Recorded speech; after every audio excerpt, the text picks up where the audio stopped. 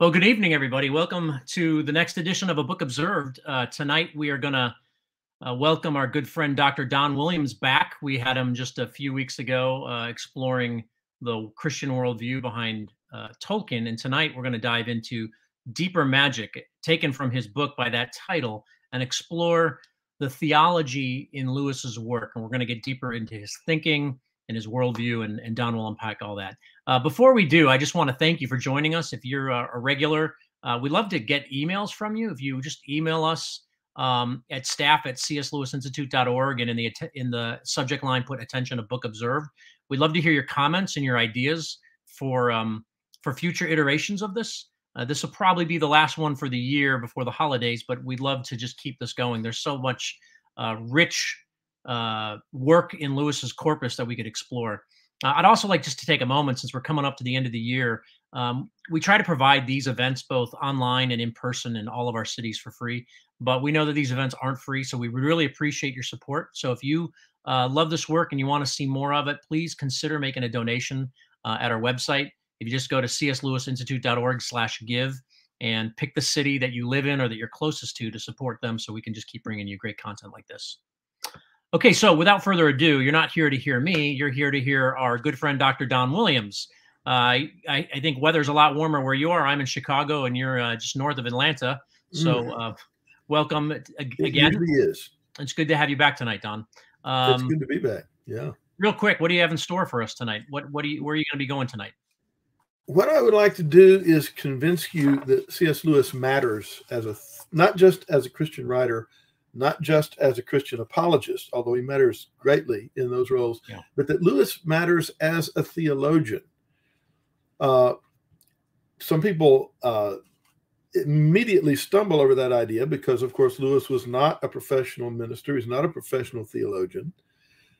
But Lewis probably got more Christian ideas into more heads than anybody else in the 20th century, with the exception of maybe somebody like Billy Graham. And so what he thought about Christian doctrine matters. I run into people on the internet, I'm sure you do too, who think Lewis was a saint who could do no wrong. And a smaller but louder bunch who think Lewis was a heretic and Christians shouldn't be reading him at all.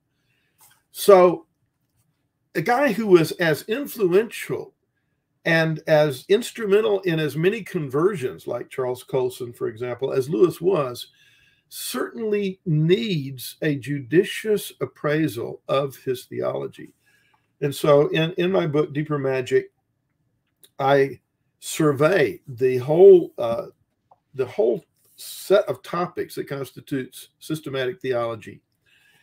The table of contents looks like the table of contents of a systematic theology text. But then I go through Lewis's writings, all of Lewis's writings, to show in each of these areas what is the presentation Lewis makes of Christian truth in that area. And then I try to ask, what are his strengths and weaknesses as a guide to biblical truth? And it has a lot of strengths. I think it has a few weaknesses. But all of us, I think, really will benefit from thinking through some of these issues. So I'm not going to deal with very many specific aspects of Lewis's theology tonight. I want to just talk about the whole, what it means to think of Lewis as a theologian. What kind of a theologian was he? Obviously an amateur one, but that doesn't mean he wasn't one. And what aspects of his influence in these areas can help us to gain a greater understanding of Christian truth and a greater rootedness in Christian truth, and what areas might we need to be a little bit more critical of and appreciate. The great thing about Lewis is, even when I think he's wrong, it's helpful to read him because he's wrong in instructive ways. And so we're going to be opening up some of those ideas tonight. Okay, well, I don't want to steal your thunder, so without further ado, I'll check out for a bit, and I'm looking forward to hearing what you have to share with us tonight, Don. Thanks. Okay.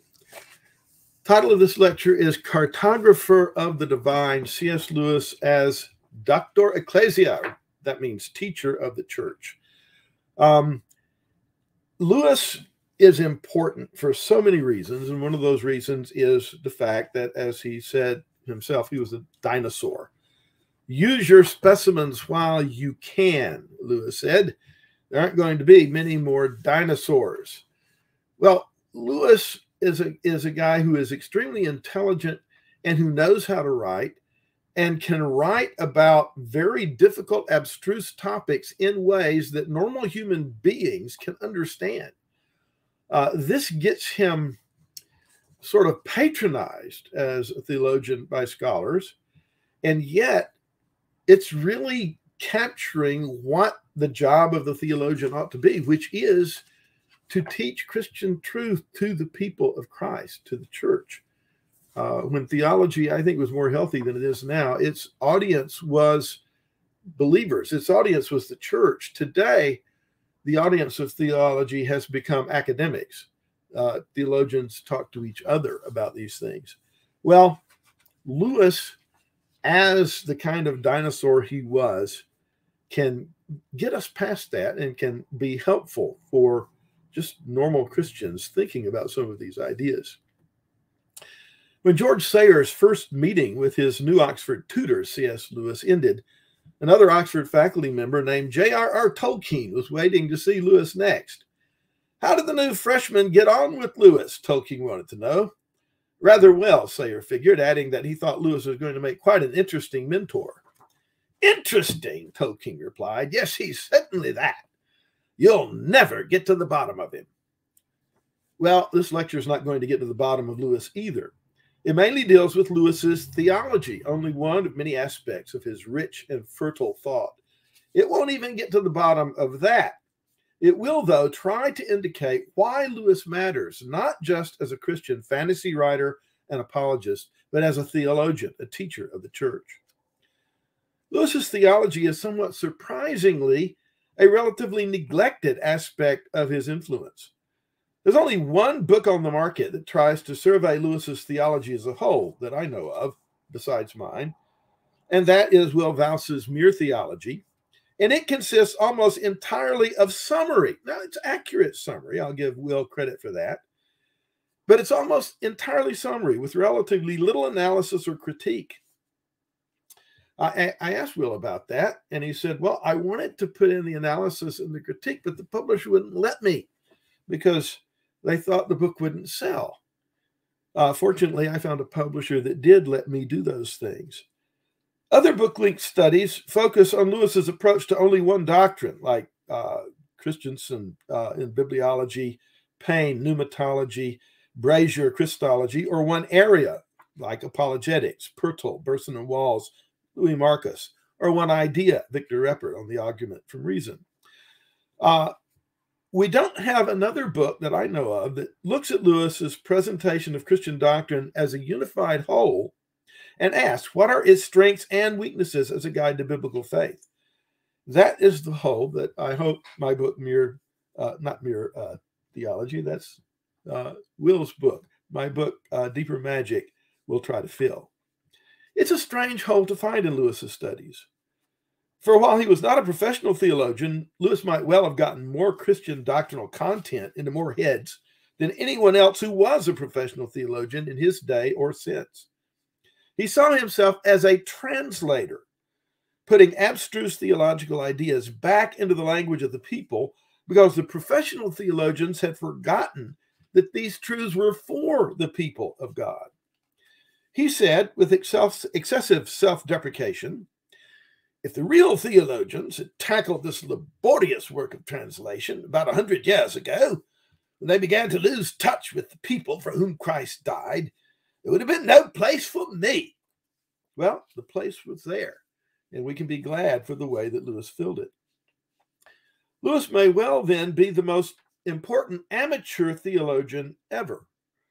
Now, many people, including famously Charles Colson, testify to having been brought to faith in Christ by Lewis's writings, and many more to having been preserved in the faith by discovering him in a period of doubt or questioning. The broadcast talks, which became Mere Christianity, made Lewis the second most recognizable voice on the BBC in the 1940s after Winston Churchill, and his influence has only grown since. 60 years after his death, almost all his books are still in print. Those which briefly go out tend to cycle back in, and his popularity, especially with American evangelicals, shows no signs of fading. As an evangelist, indirectly, an apologist, an expounder and incarnator in fiction of the faith, Lewis was one of the most imaginatively winsome and logically forceful ambassadors for Christianity that we've seen. For that very reason, it behooves us to cultivate a critically sound judgment about his influence. What is the theology that lies behind the popular apologetics, the Narnia books, and the Space Trilogy? How biblical is it? Some people think it's heretical. Other people think it's perfect. I doubt either of those conclusions is going to be justified. But how biblical is it? It's a question we need to ask. What are its strengths and weaknesses? Where does Lewis succeed in explaining and portraying the truth about Christ? And where in those presentations should we be wary or withhold judgment? These are all questions that need to be answered, and we'll try to explain why in the next few minutes. So let's take a look at Lewis's life. Who was this man who became the most important amateur theologian in the history of the church? The outlines of his life are well known. C.S. Lewis was born in 1898 in Northern Ireland.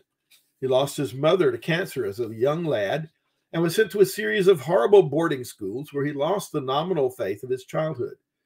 He was tutored by William T. Kirkpatrick, the model for Professor Kirk in the Narnia books, who taught him logic. Why don't they teach logic in those schools? Classical languages and an uncompromising love of debate and loyalty to truth. He served in the trenches of World War I and was wounded in action. He took a triple first-class degree in Oxford in classics, philosophy, and English. While there, his reading and his friends undermined his atheism. The story is told in full in Surprised by Joy, and he reluctantly became a theist and then a Christian. He became tutor in English at Magdalen College, Oxford, where he became known as a Christian apologist, founded the J.R.R. Tolkien, the writers group, the Inklings, and was the president of the Socratic Club, devoted to debates between Christians and atheists. He became professor of medieval and Renaissance literature at Cambridge. At both schools, he wrote literary scholarship that is still read today. Think about that for a moment and try to think of another major literary scholar of 60 to 80 years ago who can make the same claim. There isn't one. But Lewis's scholarship in literature is still read today by literature professors who don't care anything about his Christianity. I've met some who don't even know about it, but they think that stuff is still important, and they're right. He married Joy Davidman and lost her to cancer, inspiring a play and a movie very loosely based on that love story. He wrote the Narnia books, one of the most popular series of children's books of all time, and one of the most enjoyed by adults as well as children. He died on November the 22nd, 1963, the same day President Kennedy was shot. Now, the story is told in detail elsewhere, best by Green and Hooper, by George Sayer, and by Lewis himself in Surprised by Joy.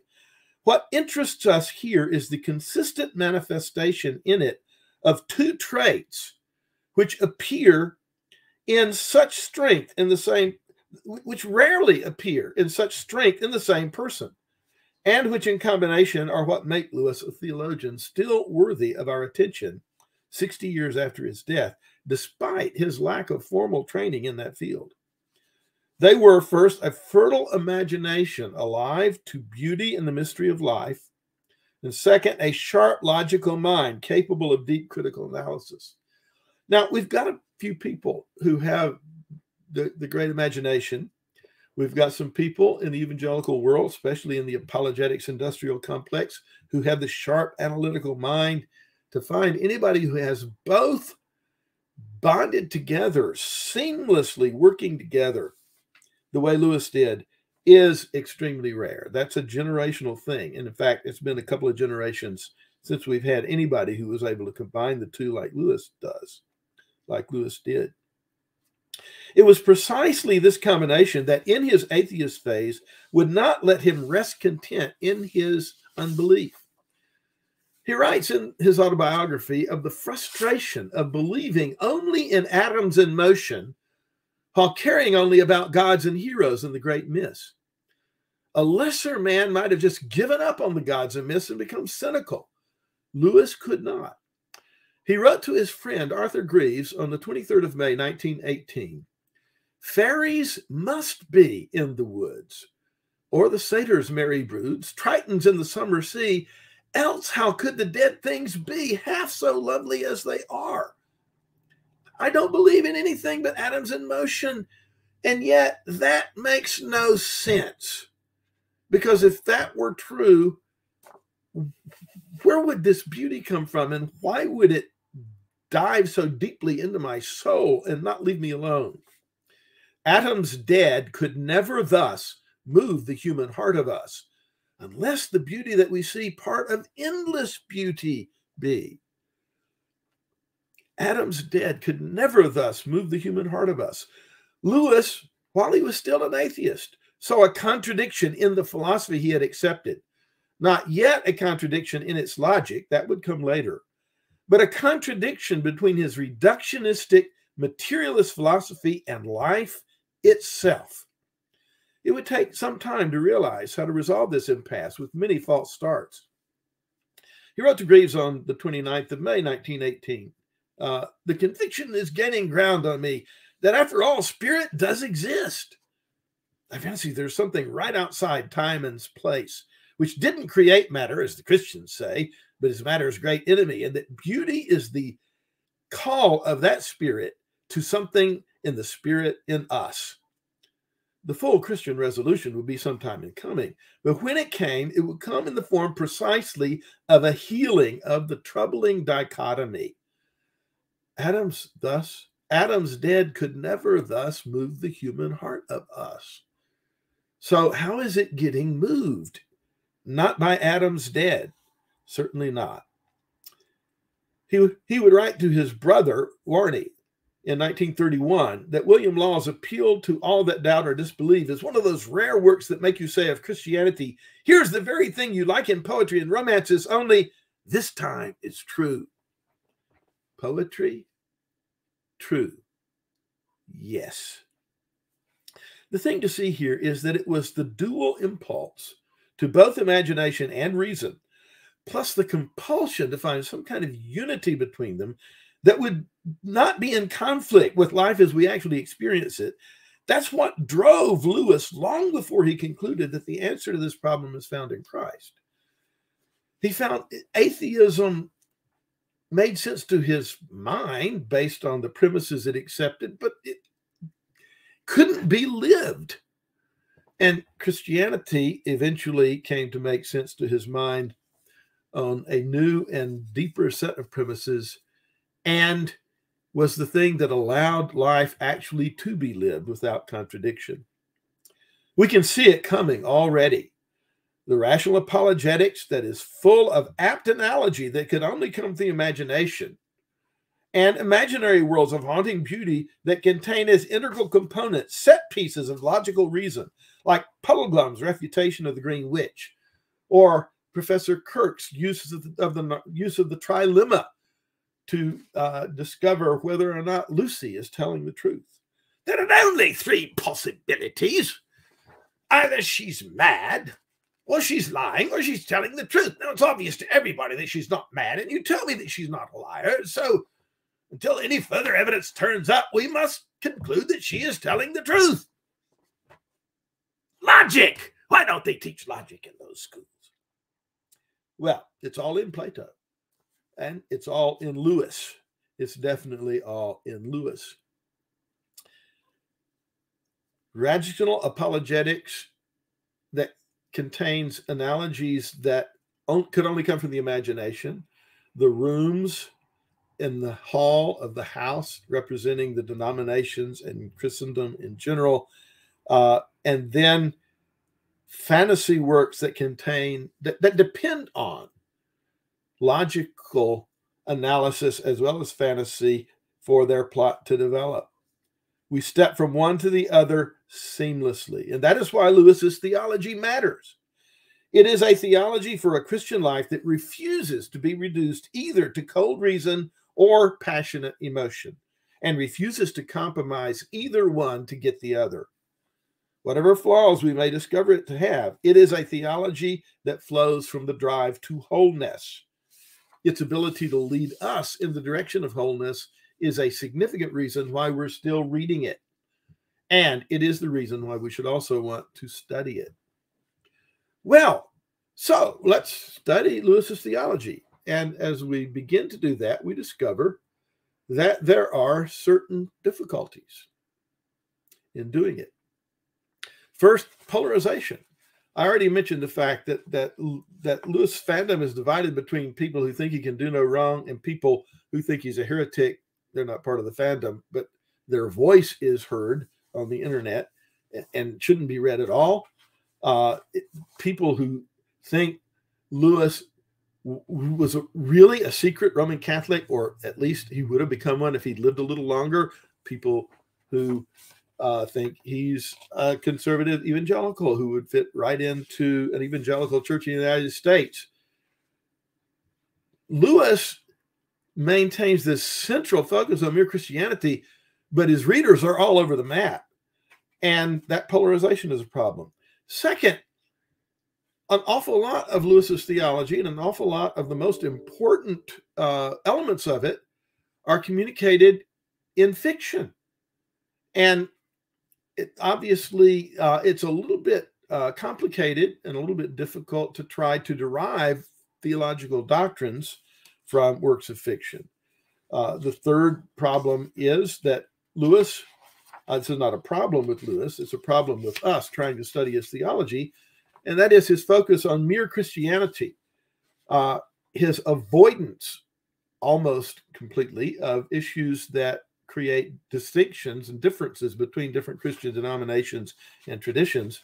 Well, obviously, you're not going to cover every doctrine, and this makes it hard to figure out what Lewis's theology was. Fortunately, he allowed himself in his letters sometimes to take positions that he would not have taken publicly. In private correspondence, when someone asked him a question, he might answer it and give them something that he wouldn't have put in one of his books. So we'll discover that there's a way around that problem. And finally, the sheer volume of Lewis's writing. 40 books plus, innumerable essays, poems, fiction, expository writing, etc. It's kind of like TIE fighters in Star Wars. There's too many of them. Well, that doesn't make sense. No, there's not enough of them, but there's too many of them if you're trying to get a handle on the whole thing and find out what Lewis's theology was out of it. So let's look at each one of these problems in more detail. First, polarization. The first problem, ironically, given his commitment to mere Christianity, is that Lewis is a surprisingly polarizing force. It's hard to get an objective handle on him. He has attracted, on the one hand, an almost idolatrous kind of admiration from a certain kind of evangelical, and been the subject of writings from that group that can only be called hagiography. In reaction to this, on the other hand, one finds a certain kind of scholar who thinks he'll get instant academic street cred if he can find fault with Lewis. He gets almost canonized by the one group and sometimes glibly patronized by the other. Meanwhile, people of almost every theological persuasion, I only say almost to cover my posterior, in case somebody finds one of which this is not true, but I can't actually think of any. People of just about every theological persuasion, fundamentalist, evangelical, neo-Orthodox, liberal, Protestant, Roman Catholic, Orthodox, want to enlist Lewis on their side. You can read tortured attempts by all these groups to claim that Lewis was really one of them, or would have been if he'd lived just a little bit longer. Emotions get involved pretty quickly in some of these turf battles because there's genuinely a lot at stake. This situation alerts us to the danger that many people are more interested in using Lewis to support their own position than in truly understanding him. It's a real temptation because when Lewis is an ally, he's a formidable one. Now, I will try to resist the temptation to make Lewis more of a conservative evangelical Protestant, to give full disclosure about my own position, than he really was. He is often an ally of that camp, as it rightly perceives, but not always. To honor Lewis, in other words, we have first to honor truth. And the temptation not to do that is very strong. Second difficulty arises from the fact that Lewis's most popular books and among his most theologically influential are fiction. They're fiction, but they're not, except for the Pilgrim's Regress, allegory, despite many careless statements by Lewis's readers to the contrary. An allegory is a work of symbolic fiction in which is a fairly simple correspondence between items or characters in the stories and what they represent in the real world. Now, I know there are more sophisticated allegories in which the relationships are not that simple, but I'm giving a rough definition here to make a point. For example, in John Bunyan's Pilgrim's Progress, you have characters with names like Mr. Worldly Wise Man and Faithful. Wonder what they represent. Well, it's not hard to tell what they represent, and the words and actions that they give you are intended as direct illustrations of the concepts that they picture. So you're on pretty safe ground when talking about Bunyan's theology based on the Pilgrim's Progress. But Lewis's fictional writings are mostly not like that. Aslan is not simply Christ. He is Christ as he might have been if God created a world of talking animals and was incarnated there. Lewis referred to the things that happen in Narnia or the Space Trilogy as supposals, as distinguished from allegories. He explained to Edward T. Dale in a letter of February 1949, "You must not confuse my romances with my theses. In the latter theses, I state and argue a creed, miracles, mere Christianity.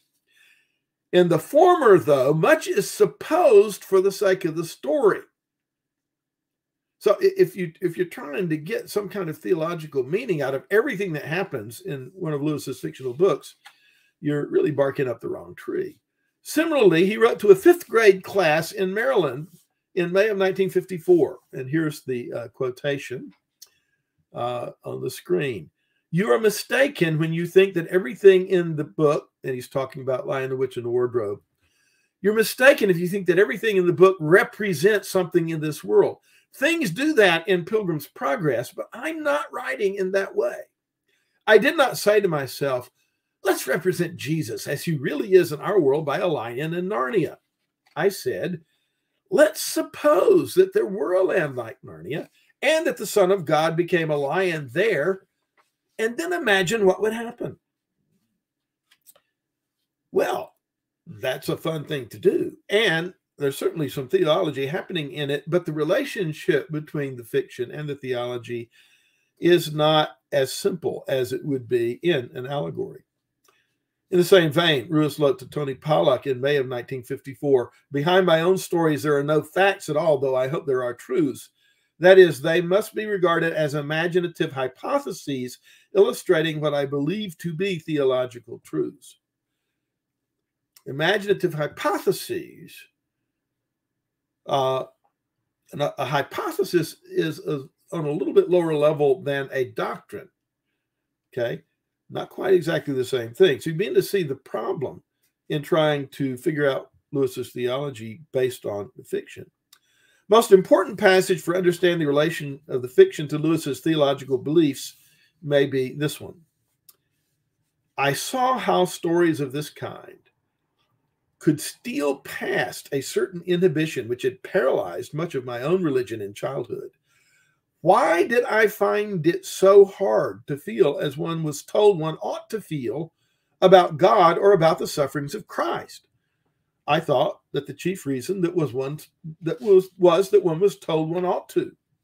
But supposing that by casting all these things into an imaginary world, stripping them of their stained glasses and Sunday school associations, one could make them for the first time appear in their real potency. Could not one steal past those watchful dragons? The fiction then is relevant to understanding Lewis's theology. There is theology there, stealing past watchful dragons to appear in potency. But one has to be careful about deriving theology from fiction. On the one hand, the children learn to know Aslan in Narnia so that they might learn his other name here. There, I have another name. You must learn to know me by that name. That was the very reason you were brought into Narnia, that by knowing me here, you might know me better there, says Aslan. And therefore, so we're intended to see parallels between Aslan or Malel and Christ, but we can't assume that any given detail in the story necessarily carries a doctrinal meaning. Rather, we should expect the parallels to be on the level of major motifs: incarnation, sacrifice, substitution, etc. As Lewis reminds us, the only moral or doctrinal lesson that's of any value is that which arises inevitably from the whole cast of the author's mind. We want to know the theology that lies behind Narnia and the field of Arbol, but if Lewis gives us an accurate description of what he was doing, we should expect to find it first taught in expository works like Mere Christianity and Miracles, and then see it illustrated by Narnia and the Space Trilogy. So that's the methodology, the methodological approach I take, is find the theology in the popular apologetics and the other expositions of Christian faith, and then see how it's illustrated in the fiction. And when you put the two together, then it really, I think, comes into very clear and powerful focus. Okay, so yeah, deriving theology from fiction is not a simple matter. Third complication arises from Lewis's strategy of focusing only on what he called mere Christianity. In the book of that name, he deliberately tries to avoid giving any advice to people who are hesitating between two rooms of the house of Christianity. He only wants to get them into the hall. He does tell them to look for truth rather than nice paneling or a charismatic doorkeeper, but he gives no guidance as to which room best fits that criterion. This is a strategy he tried to follow in all his writing and public speaking on behalf of the faith. As he wrote to Edward T. Dale in April of 1963, a great deal of my utility, my usefulness, has depended on my having kept out of all the dogfights between professing schools of Christian thought. Now, my point here is not to criticize Lewis for this strategy. It was what he took to be his calling, and he was certainly right that it contributed in significant ways to his usefulness. It has its advantages, and I follow it in some circumstances myself. But it does present some challenges for those who wish to study Lewis's theology. For, you see, Christian doctrine is not just a random set of unrelated propositions of which you might, decide to discuss 40 out of 60. It's an integrated whole in which every part is related to every other part, and all find their center in the very character of the God who revealed himself in Christ to the prophets and the apostles. To leave something out because it's controversial or thought by some not to be central is not necessarily just to leave something out. The omission might have an unintended effect on what is left in. And while many denominational differences are indeed over tragically peripheral matters, not all are. Some on both sides have thought that some of the questions at issue between Protestants and the Church of Rome, for example, go right to the heart of what the gospel is. Lewis's mere Christian stance, then, was both an asset and a liability to his ministry. It was both. It has advantages, it has its disadvantages. And both sides of that equation need to be taken into account. It's something we must remember as we evaluate his teaching. One of the problems it creates is that it opened up space for speculation by those who would like to enlist Lewis as allies for their own traditions. You know, if you're trying to make the case that Lewis really was or should have been a Roman Catholic or anything else, and people from lots of different traditions have tried to do this, Lewis is not talking about the differences between denominations, leaves you lots of open space to speculate and say that, yeah, Lewis was really, really close to this. He was heading for this. He would have gotten there. Fortunately, Lewis sometimes allowed himself in private correspondence to take positions he would not have taken publicly. And we can use those moments to fill in gaps in the picture. They not only serve to eliminate certain unfruitful speculations, they can also provide context that illumines his public theology at certain points. So the new expanded 3-volume edition of Lewis's letters is indispensable to anybody who wishes to get a complete view of Lewis's thinking. So, no, when you read the letters and Lewis allows himself to talk about why he's not a Roman Catholic, why he's a Protestant, you discover he's a principled Protestant and not just a default setting Protestant. And no, he wasn't on his way to becoming a Roman Catholic had he lived another 5 or 10 years. It becomes very clear when you read the letters. He has great respect for that tradition. He counts it as a genuine room in the off the hall of the house.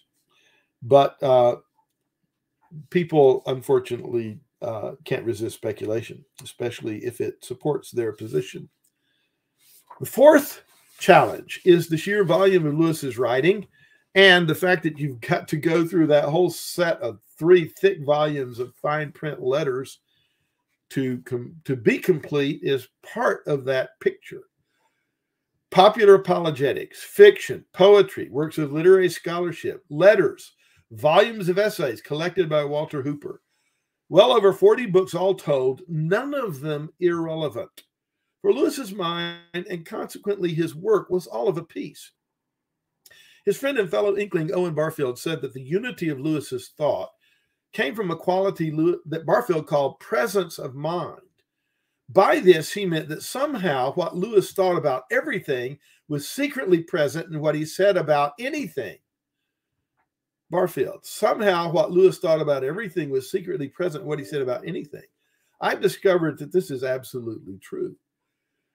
When we add to that the fact that he was often commenting on Christian writers, take his literary scholarship, for example. You wouldn't expect him to be talking about theology there.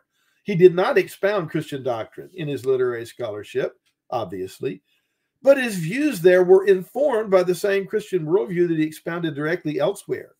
And when we add to that the fact that he was often commenting on Christian writers, trying to win a sympathetic hearing for writers like Milton, for example, you realize that there's nothing in his body of writing so technical or obscure that it might not contain something relevant to this topic.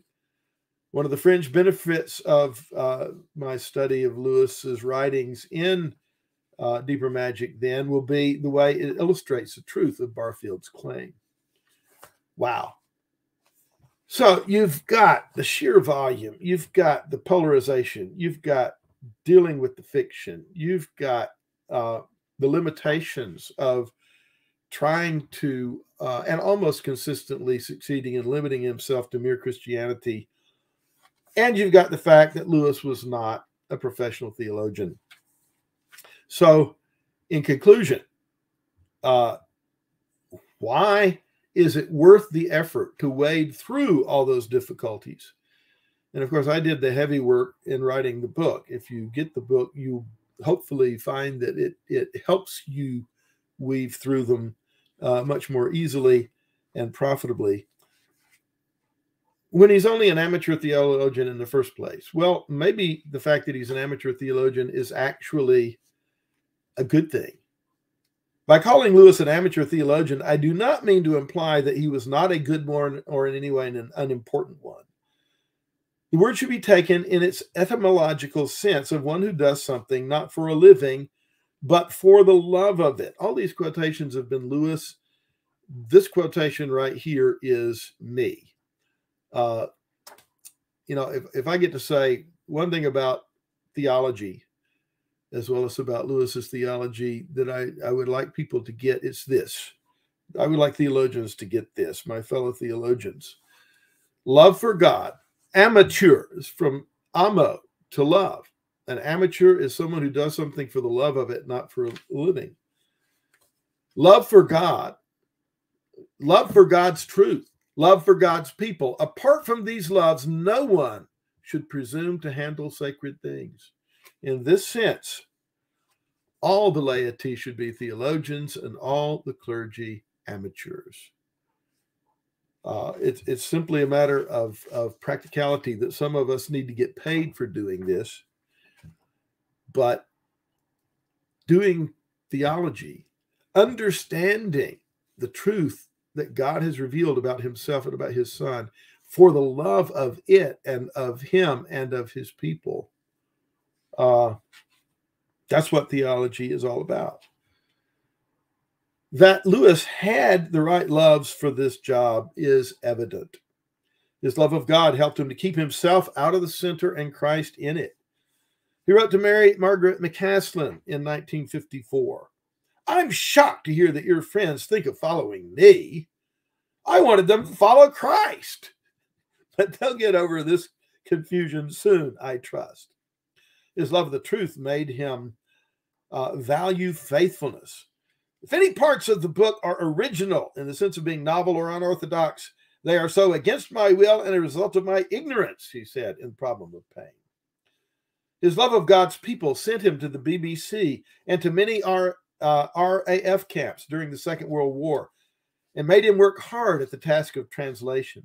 His love of good English didn't hurt either.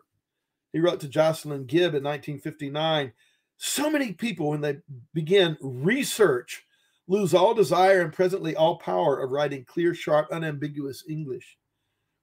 Hold on to your finite transitive verb, your concrete nouns, and the muscles of the language. The more abstract the subject, the more our language should avoid all unnecessary abstraction. And he practiced that. He practiced what he preached as he wrote about theology. All these loves, combined with the drive for the integration of reason and imagination, as we discussed earlier, contributed to Lewis's greatness as a writer and as a theologian. I think they also helped him see clearly what is at stake in our theology. Here is a door behind which, according to some people, the secret of the universe is waiting for you. Either that's true or it isn't. And if it isn't, then what the door really conceals is simply the greatest fraud, the most colossal sell on record. Isn't it obviously the job of every man that is a man and not a rabbit to try to find out which, and then to devote his energies either to serving this great secret or expounding and destroying this gigantic humbug? Lewis so devoted his energies, and he can help us to do so too. I've been talking throughout this lecture about why we should care about Lewis as a theologian and care about his theology, in spite of all the difficulties involved. Perhaps I can best sum it up by applying to Lewis words that he wrote about John Milton. For in the final analysis, we only honor Lewis's memory to the extent that we do not really care that these ideas were Lewis's. We will only please his departed spirit if we care about them to the extent that they are true. And so I think he would be pleased if we see him as a guide who can point beyond himself, as Beatrice did for Dante, and as Milton did for Lewis himself. This is Lewis talking about Milton. I think it applies to Lewis. We are summoned not to hear what one particular man thought and felt about the fall, but to take part under his leadership in a great mimetic dance of all Christendom, ourselves soaring and reigning from heaven, ourselves entering hell and paradise, the fall and repentance. Yes, Lewis can help us do that. Well, I should say something about Lewis's strengths and weaknesses as we conclude this lecture.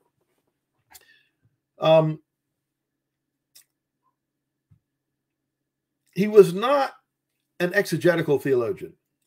His approach was not on any given doctrinal question to ask, what does Scripture teach about this, and then inductively try to find out. Rather, what he did was to take the consensus that have been developed throughout the entire history of Christendom, and express that consensus in ways that brought out its truth and its beauty and its holiness and its power to change our lives.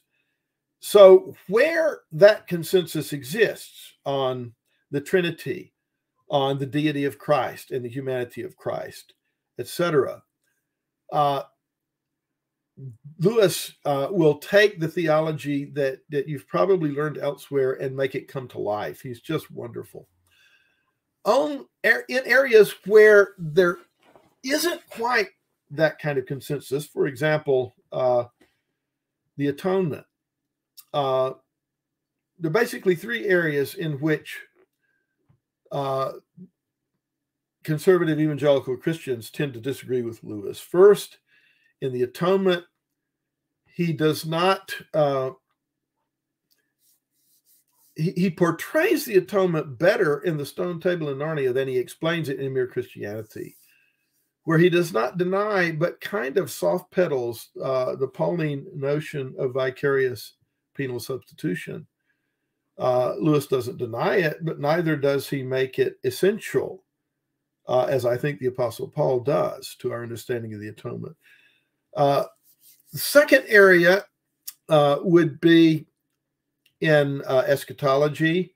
Lewis, in The Last Battle and also in The Great Divorce, leaves open the possibility of a second chance after death for conversion. A lot of evangelical Christians would have an issue with that. But when you stay away from that small group of issues on the major truths of Christianity, apart from those things, Lewis is a very, very sound and guide to the centrality of what Christian truth is. And so I encourage you to read Lewis. I encourage you, as you do, and if you're looking for deeper insight into how he wrestles with things and exactly how he comes out in these different areas, I encourage you to take a look at my book, Deeper Magic, Baltimore Square Hello Books 2016, in which I try to keep the promises that I've made in this lecture. So check it out and see if I did. Thank you, Don. That was excellent. I really appreciate your comments and your humility in presenting Lewis, not as not making him the perfect saint that everybody has made him out to be, neither being a cynic, painting him with a bad brush and just knocking everything down. So I'll take some questions, but I think one that I would like to explore, and this is a popular one, is that you mentioned in your book, C.S. Lewis's inclusion of myth is a legitimate means of general revelation in what you call the constellation of sources. Could you say a bit more about this and its implications for his theology? Right. God has revealed himself. I mean, the only reason we can do theology is because God's revealed himself.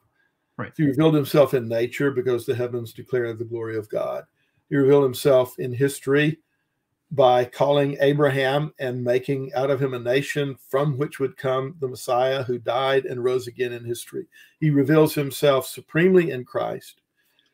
And Scripture is the Rosetta Stone that gives us the ability to grasp and interpret the information that's coming to us from all those sources. Just about all Christians, although we might disagree on the niceties of how we define inspiration of Scripture, just about all faithful Christians would agree with that. Lewis adds one more element to it. So you've got that larger picture as the background. And then for Lewis, he thinks that the mythology of different human traditions is also a way in which God has revealed himself. In order to understand this, you have to understand how Lewis's conversion came about. Okay. He was wrestling with these things, he had already concluded that God must exist because Adam's dead can never thus move the human heart of us, had not yet accepted Christ as the Son of God. And he has this conversation with Tolkien on Addison's Walk, where Tolkien points out, look, when you find things like a dying God who gives life to his people in pagan mythology, you're deeply moved by it. And then when you encounter it in the New Testament, you reject it. But look, it's the myth that actually happened. This is myth become fact. That's Lewis's phrase that he used in a later essay explaining Tolkien's point. Yeah. And so in myth, you have man trying to stumble toward the truth. So the myths don't reveal God in the sense that you can, that pagans were right about Zeus or Apollo or anybody else.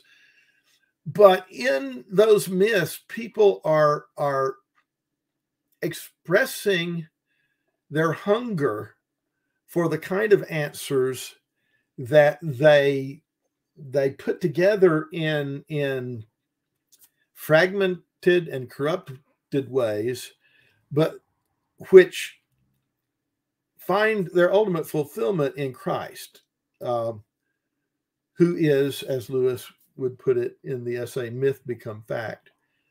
So it's easy to misunderstand Lewis there, because people look at the word myth and they think a myth is a false story, a story that didn't happen. And you have to understand Lewis's use of the word myth. Myth is a gleam of truth falling into the dirt of a corrupted human mind. And so it doesn't have the inspiration that the Holy Spirit used to prevent the apostles and prophets from misrepresenting God. But the fact that it's there tells us something. It tells us that there is something beyond dead atoms. And I think when you take that witness in the context of the other sources of revelation, especially with Scripture in the controlling point of being the plumb line that brings everything into focus, I think it's an interesting and useful way of looking at things. Yeah, and I think you balance it out nicely in the book when you give the caution with the rise of neo-paganism and things like that, that we do have to use this concept carefully, but that the Apostle Paul does validate this with his experience on Mars Hill. So I think that was very, very useful. If it helps anybody read the book, let that be another tease. I think you treated that with great care. Really interesting to speculate about whether Lewis might have written some things a little differently had he been alive today, because he could assume that that show enough paganism was not really a live option for most people. Yeah, and we can't. We can't make that assumption anymore. Yeah. Okay. Well, we have a question from. There was one with Tolkien here. Yes, better question. Our kids ask if Tolkien wrote that he did not intend the Lord of the Rings to be an allegory, but admitted that it was in the revision. Do you feel that Tolkien is a better writer than C.S. Lewis to his use of books to share his faith? He did not intend the Lord of the Rings to be an allegory, and it was not an allegory even in the revision. What he said was that the Lord of the Rings was a profoundly religious and Christian work, unintentionally in the beginning, but intentionally in the revision, meaning that as he wrote it, he became aware of how profoundly his own deepest beliefs had affected the story and were coming to life in it, and took deliberate steps to strengthen them as the book proceeded to its conclusion. So Tolkien, Lord of the Rings is not an allegory. Narnia is not an allegory. I think that Lewis and Tolkien are both extremely good at using their books to share their faith. Lewis is more explicit than Tolkien. Lewis comes closer to allegory than Tolkien does. In a scene like the stone table is almost allegorical, actually. But that happens only in isolated scenes. Usually it's the more general type of symbolism that I was talking about earlier. They're different. Tolkien's Christianity is buried deeper beneath the surface than Lewis's is. But I don't know. I think which of them is more effective might depend on the reader. Sure. I wouldn't want to try to put them in competition with each other than to say they both belong in the top two. That's a good answer. Good answer. Adam asks, if Lewis is not an exegetical theologian, is he a consensus theologian? Yes, I think that's what he tried to be. He tried to express the consensus that had stayed consistent for 2,000 years in the history of the church.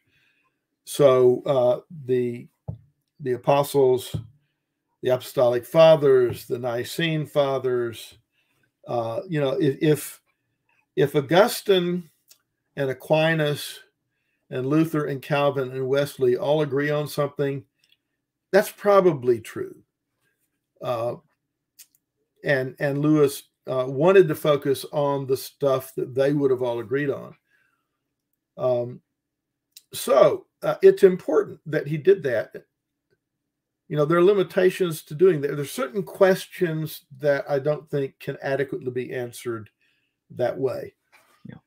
But we have so many denominations and so many divisions in Christianity, and it's a scandalous thing. And most people don't realize that there is this solid and tremendous consensus that really does exist and has been very persistent for 2,000 years. Believing Christians, now, there are a lot of people who self-identify as Christians who aren't.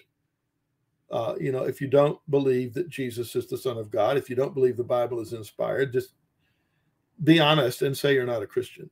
But amongst faithful believing Christians, the three major divisions of Christendom, Protestantism, Roman Catholicism, and Eastern Orthodoxy, agree on all but one word of the Nicene Creed.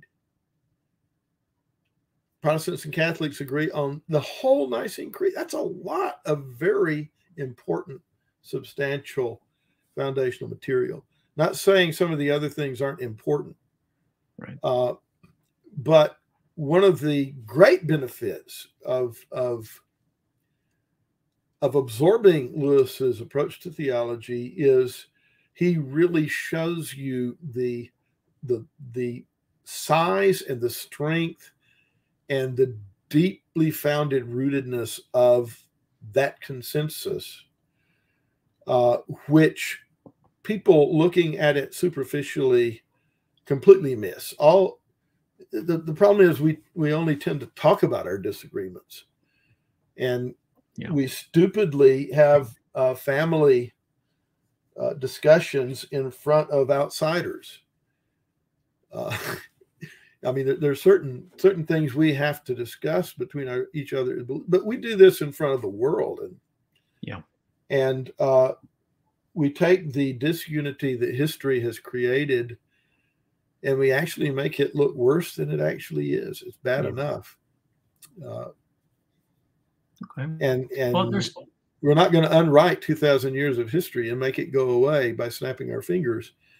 But what we need to do is start by loving each other and by reaffirming the things we have in common, and then move on to discuss the other things. But as a family discussion and not as a public one, if we can possibly avoid it. Loving one another. That's a novel concept, huh? Yeah. Who was it? Seemed like somebody else said that before I did. Somebody did. I've heard it somewhere. We have two questions that are related, and I'll start with the more specific one. Our kids asks if C.S. Lewis said George MacDonald was his master, and he refutes penal substitutionary atonement. How do you reconcile that? And then Cindy follows up with asking you to elaborate a little bit more on Lewis's view on the role and meaning of the atonement. So, okay, address that. Yeah, master is in the context of a schoolmaster. Often in British schools, the teacher is called the master. Not master in the sense of master-slave, but master in the sense of master-student. And so Lewis gave MacDonald credit for being a tremendous influence in his life and a huge mover of him toward his conversion. But he didn't treat MacDonald as infallible, and he didn't agree with him on everything. MacDonald was a universalist. Lewis was not. MacDonald had a stronger rejection of vicarious substitution. I mean, MacDonald, to understand MacDonald, I think you have to see him in the context of Scottish hyper-Calvinism, which he was reacting and I think overreacting against, and Lewis wasn't. So Lewis, I think Lewis took all the good stuff in MacDonald and filtered out the stuff that wasn't so good. And the MacDonald that comes to us through Lewis, the MacDonald that you see as a character, for example, in The Great Divorce, wonderful and actually better than I think than the historical MacDonald. Now, Lewis, in his discussion of the atonement, lists a number of different theories about how it works. First, he makes an important point that what matters most is that the atonement happened, and that it works is more important than how it works. And so how does it work? Well, here are some of the different ways of understanding that. And he talks about penal substitution. He talks about the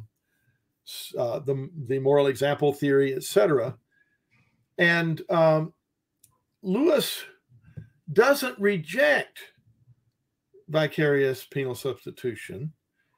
In fact, he says that that it's kind of growing on him. It doesn't seem as silly to him as it used to. But what he does say is, here's the different ways of understanding it. You can kind of take them or leave them. And I don't think that's what the Apostle Paul says. I think that penal substitution is essential and necessary. So Lewis doesn't reject it, but he doesn't give it the same stress or place that I think the New Testament does. And, and that's a weakness. Okay. Where do you stand? A related question, because you brought up that MacDonald was a universalist. Where do you stand on Lewis as sort of an inclusivist, given examples in The Last Battle and people bringing up the Great Divorce and those sorts of challenges to his view? I hear a lot of people say Lewis was a universalist, but he wasn't. No, not a universalist. Hell, and he believed that there would be people in it for eternity. He was, however, might have been an inclusivist. You got to remember, he says, these are supposals about what might be. They're hypotheses. And so you don't want to derive a kind of a dogmatic position from them. But clearly, I'll take The Last Battle because that's the more familiar passage to more people. Clearly, Emeth, which is the Hebrew word for truth, by the way, Emeth, who's not an Aslan worshiper, he's a Tash worshiper. He's expecting, when it turns out that Aslan's the true God, he's expecting to be in a heap of trouble. And Aslan says, no, you were serving me all along without realizing it. So the idea is that you can only be saved by the sacrifice of Christ. Everybody who's saved is saved by that. But the inclusivist thinks that some people can be saved without knowing about it until after death, perhaps. They meet Aslan or they meet Jesus after death and realize that that they were believing in him all along without knowing his name. Man, I think any of us ought to wish that that would be true, to hope that that might be true. And I'm not prepared to dogmatically say God can't find an extraordinary way to save people who've never heard the gospel. But here's my personal take on it, is that as a Christian theologian, I have been given the responsibility to proclaim the gospel. And I've been given a very specific message. And that message is, if you believe in your heart, if you confess with your mouth Jesus as Lord, and believe in your heart that God raised him from the dead, you shall be saved. Right? That is a promise I am authorized to make to anybody on this planet. As an ambassador of Christ, I have been given the authority to offer this to everybody and promise them that on this basis they will be saved. And there is no other way that's given. Okay.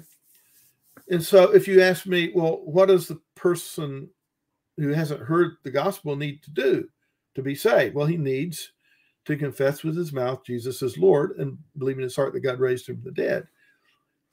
And I can't promise him salvation on any other basis.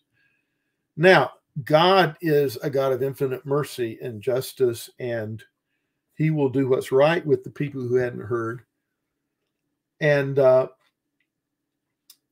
if it turns out that there are emeths in heaven, I'm not going to be shocked, and I'm definitely not going to be disappointed. But I can't promise you that you can get to heaven that way. There is no such promise in Scripture. So when Paul, in developing the train of thought in Romans, you know, he talks about justification in chapters 3, 4, 5, develops the Christian life in 8, etc. And you know, it's when he gets to a certain point, he's like, well, how can they have faith unless they hear? And how can they hear without a preacher? And so the closest Scripture comes to dealing explicitly with those who have not heard the gospel is there. And what Paul says is, you better go tell them. Okay.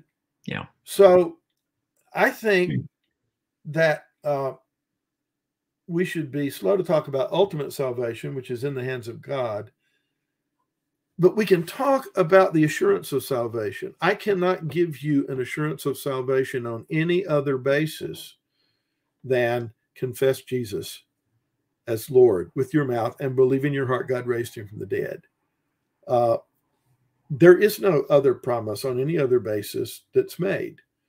And there is no assurance of salvation offered to us on any other basis. So, personally, I would not have written the Emeth and Aslan passage for two reasons. First, I'm not good enough to have written. I'm not a good enough writer to have written it. And second, I think it's kind of stepping outside my commission as an ambassador of Christ. Yeah. I've been given the authority to offer very specific terms to the world. And I don't need to be indulging in speculation about the hard cases. Can you be saved without doing that? Without doing Romans 10, 9, and 10? I can't promise you that. I can promise you that if you confess with your mouth Jesus is Lord and believe in your heart that God raised him from the dead, that you will be saved. And so I think we need to stick to that promise. Lewis felt free to go beyond what Scripture, I think, explicitly allows in that passage. And it gives a lot of people some serious second thoughts. Yeah, that's one reason why people write him off, probably. Yeah, I don't think it should stop us from benefiting from Lewis or even from that passage. I mean,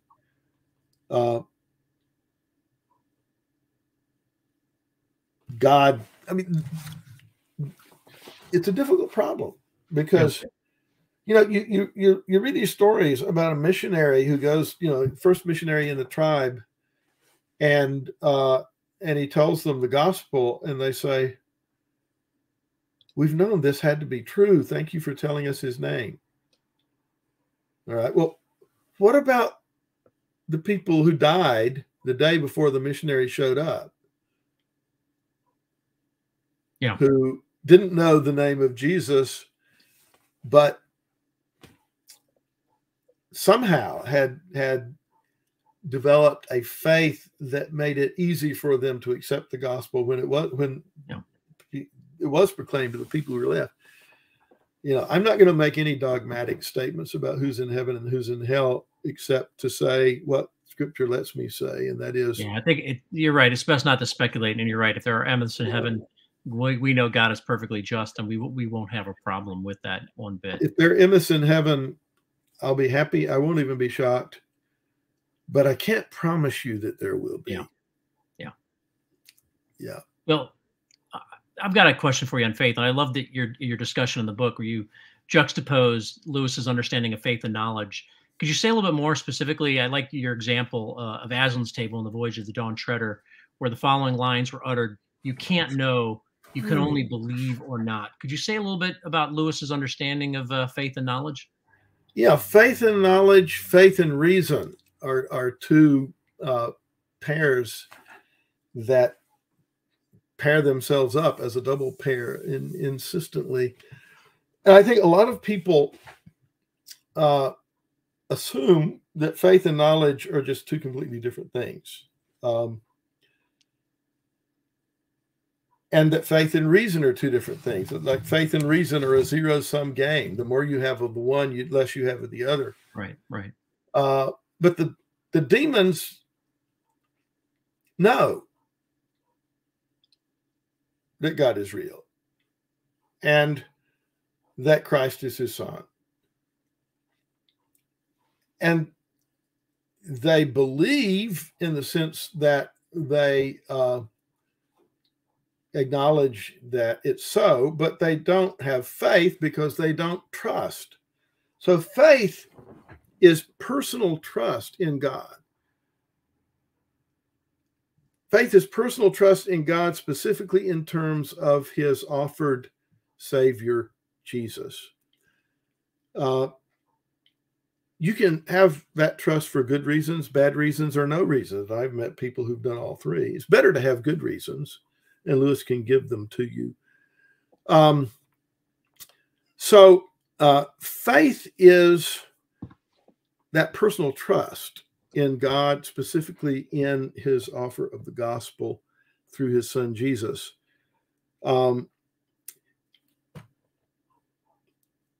When we have knowledge, when we see Christ face to face, we will still trust him. We'll trust him even more.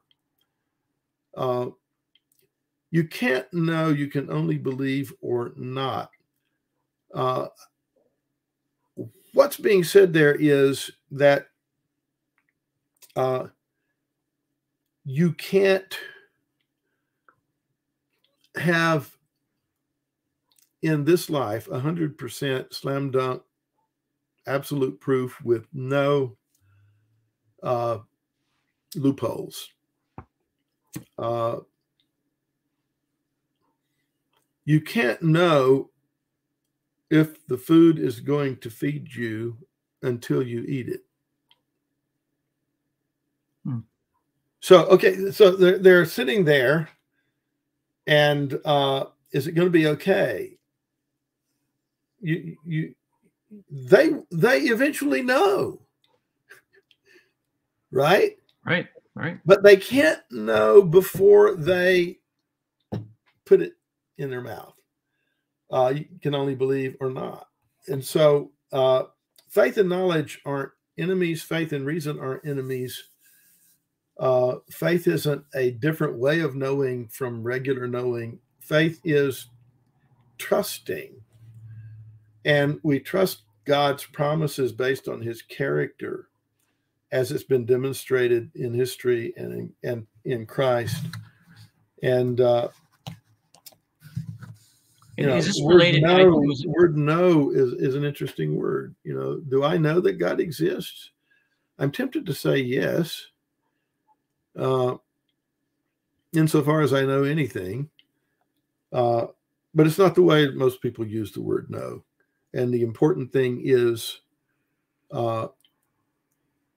whatever you know or don't know about him, based on what you're able to know about him, do you trust him? Satan knows, but he doesn't trust, because he'd rather reign in hell than serve in heaven. Yeah. It reminds me, I think it was Augustine who said, I believe that I may know. It seems very Augustinian, if I'm remembering that correctly. Mm-hmm. So, credo ut intelligam. I believe so that I may understand. Okay. Which is unavoidable, because, I look and see that your face is on the screen, and we're talking to each other, but how do I know that I'm not part of the matrix and somebody's manipulating this stuff? Right. How do I know that you're really there and you're not a hologram being manipulated by Ashley or somebody, to make me think. My name is Bill Smith. Conversation. The deep fake. I have to trust.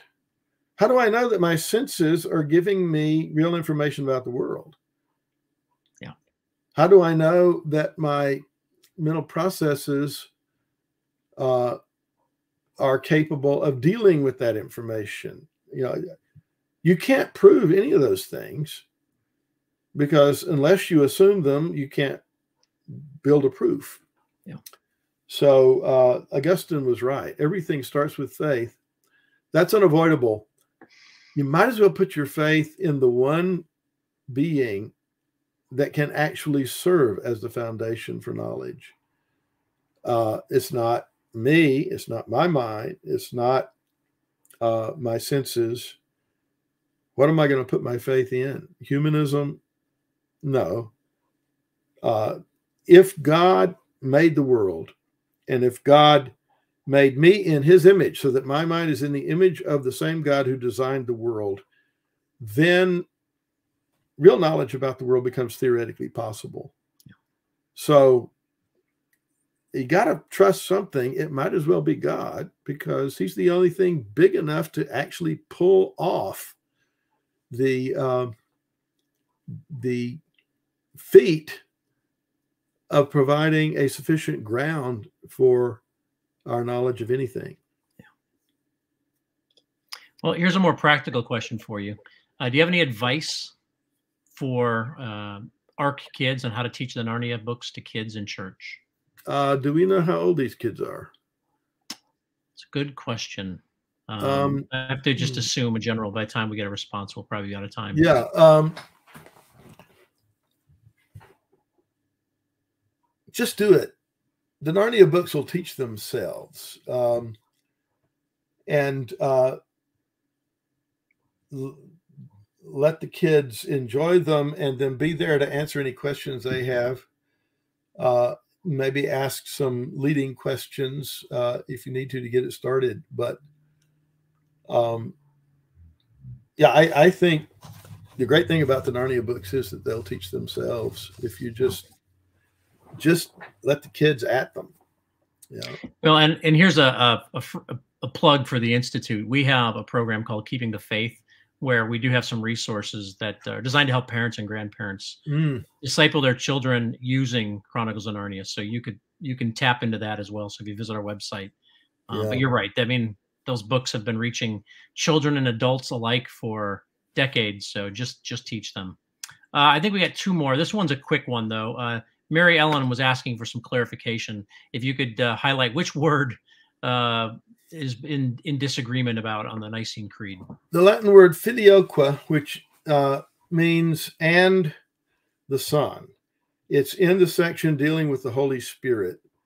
The Holy Spirit proceeds from the Father and the Son in the version of the Creed that is believed by both Protestants and Roman Catholics. So Western Christianity affirms that word. Eastern Orthodoxy leaves that one word out. The Spirit proceeds only from the Father.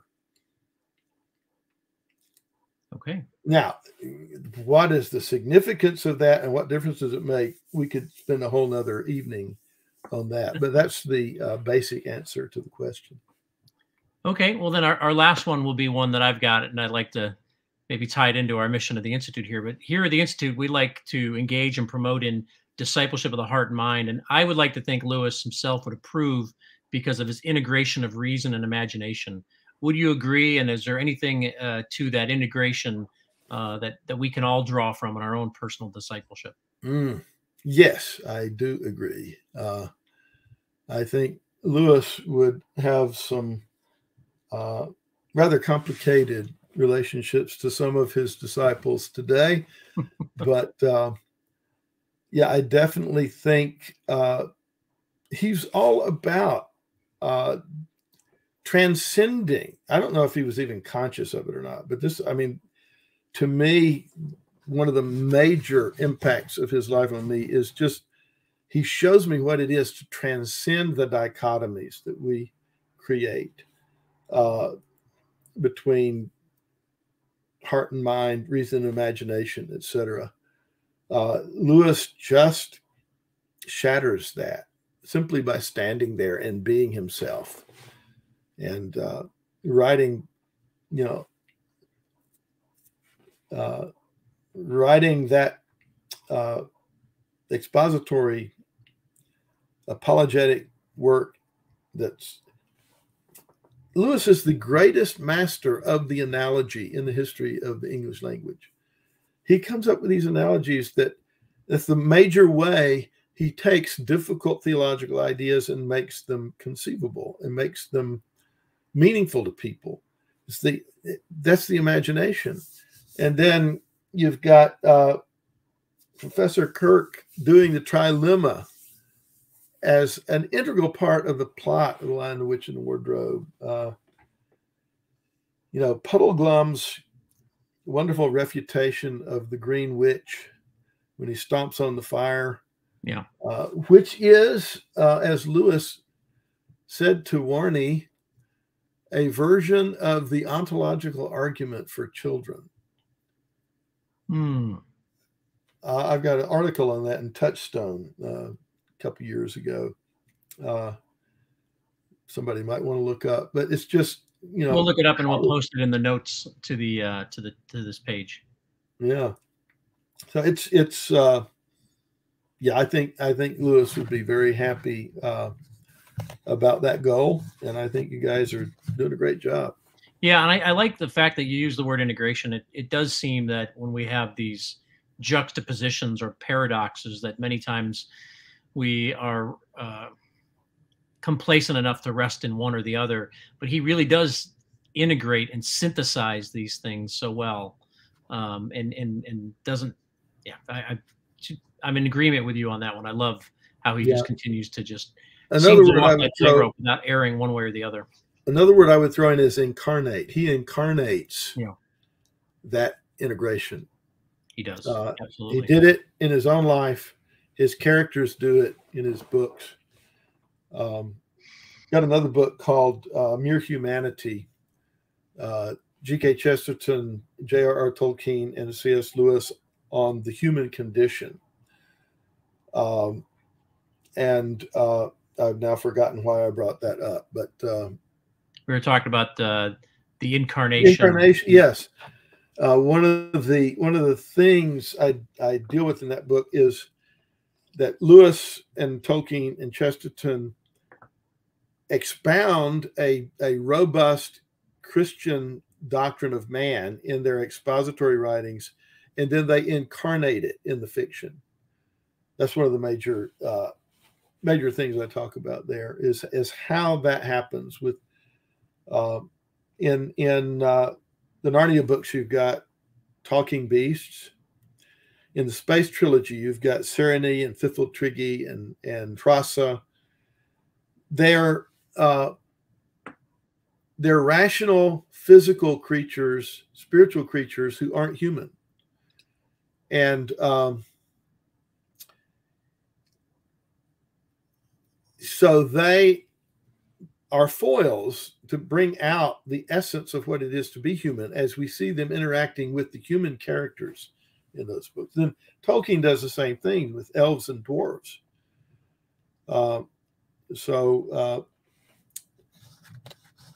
Yeah, Lewis did it so well that he went beyond talking about it and actually incarnated it. Well, I think we all echo Mary Ellen's comments when we say thank you for tonight. We appreciate these last two sessions you've done with us on Tolkien and Lewis. Helped us just explore them a little more deeply. It's a little too simplistic simply to enjoy them as fiction writers or, literary giants. They're so much more. And you've helped us just plumb the depths even just a little bit more. Like you said, we weren't going to get to the bottom of Lewis tonight, but it's a good start. So we really appreciate what you've shared with us. Do you have any parting comments for us or any tips for us as we want to explore either Lewis or Tolkien a little bit deeper, tying in our previous session on Tolkien? Yeah, read just read Lewis and read Tolkien, and then you'll be able to come up with your own parting comments. That's perfect. All right. Well, farewell, wherever you fare, till your eyries receive you at your journey's end. Fantastic. Well, thank you. Have a good night.